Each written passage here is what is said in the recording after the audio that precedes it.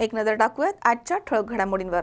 रावरी police ठाण्यामधील police शिपाई मोरे यांना लाच मागितल्याच्या कारणावरून पथकाने घेतलं ताब्यात, तर पोलीस निरीक्षक अविनाश शिळीमकर यांना देखील आरोपी केल्यानं मोठी खळबळ।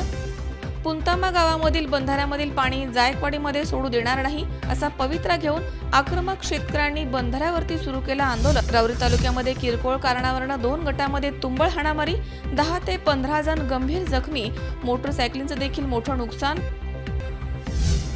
आणि कोपरगाव तालुक्यातील कारवाडीमध्ये सासरच्यांच्या त्रासाला कंटाळून विवाहितेनं केली आत्महत्या, पतीसह अन्य 3घांवरती गुन्हा दाखल।